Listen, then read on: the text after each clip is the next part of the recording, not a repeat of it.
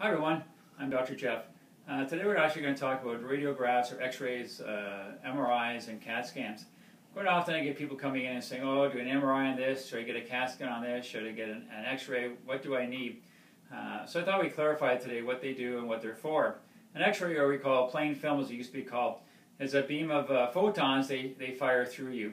And what happens with these beam of photons, they go through you, and depending on what tissue they go through, more gets absorbed in your body and less gets to the film, or today it's actually a receiver that takes it so you can put it on a computer. So if it's going through water, going through air, it's going to be very black. If it's going through metal, it's going to be very white because metal will absorb a lot of the photons. Going through bone, it'll be kind of white-gray. So when you read an x-ray, you're looking at the shades between black, white, and gray to see what's there. An x-ray is good because it's very low cost. It doesn't take much to take an x-ray. It's time-wise, it's very easy to take an x-ray. So x-rays are used all the time.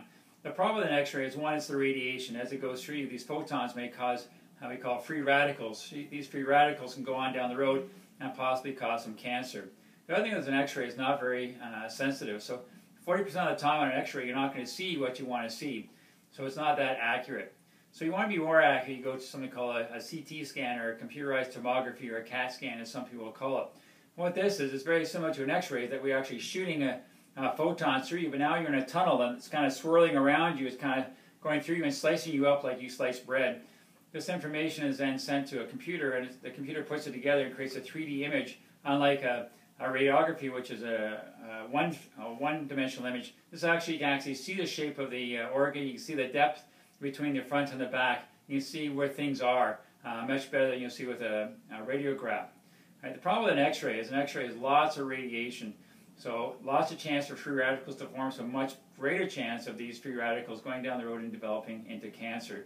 So that's one thing you have to worry about with computerized tomography or a CT scan. And you only allow so much radiation in your lifetime, so you kind of have to monitor how much you're getting at different times.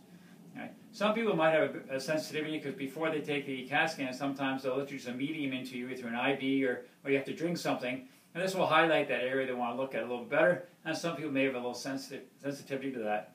Next thing we want to talk about is MRI, or it stands for magnetic resonance imaging. And what this does is, there's no radiation with an MRI, so it's really good. What happens with an MRI, it uses the natural positive and negative charges of your body to create the image. So they put you in a tube very similar to a CAT scan. They introduce the magnets. They cause these positive and negative charges, very excited. They then shoot in a radio current. This radio current, very similar to an ultrasound, creates an image. The image is then sent to a computer that creates a 3D image, very similar to a CT scan, to have a look at your tissues and your organs. MRI is very good. The only problem with MRI is that if you have any metal in you, because it's using magnets, it's going to yank that metal out of you. So quite often with an MRI, they'll send you for an x-ray first to see if there's any metal inside you, to make sure it's safe to have an MRI. Otherwise, you'd have to go and have a CAT scan. And same as a CAT scan, quite often they'll introduce a medium into you to have a look at the different tissues a little bit better, and some people may have a sensitivity to that. Now, why would you get a CAT scan over an MRI? Well, MRI is very good at looking at your tendons, your ligaments, so Achilles tendonitis, or I like it for people thinking of going on the spinal decompression machine, because it picks up the spinal cord really well. A CAT scan is better looking at your lungs, it's looking at your organs. So if you're looking for cancer or organic dysfunction, a CAT scan might be a bit better. Looking at your brain, except for an infarction, which is better with an MRI, your brain's better with a CAT scan. So depending on what you want to look for, you get one or the other. And again, it depends on the safety of getting an MRI done and getting the CAT scan done.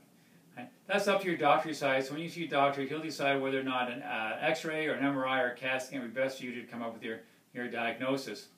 If you have any questions about an MRI, CT scan, or a plain film X-ray, always feel free to email me at jgoldsworthy@goldsworthywellness.com. I'm Dr. Jeff. I've got your back.